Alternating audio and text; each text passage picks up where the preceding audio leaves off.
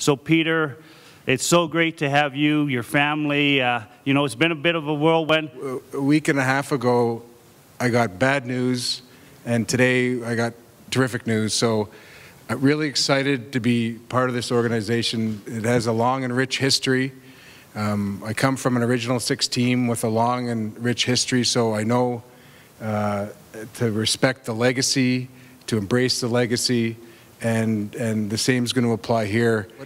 The way I handle these things, the way I manage, is there's nothing really flashy about it, although we've, you know, in the past I've made some trades and I'm not afraid to do that, but it's about getting to know the people, getting to know the players, really instilling an attitude and a philosophy about winning, and the sacrifices that it takes to win, sacrifices on the ice and off the ice, the mentality that we all have to embrace.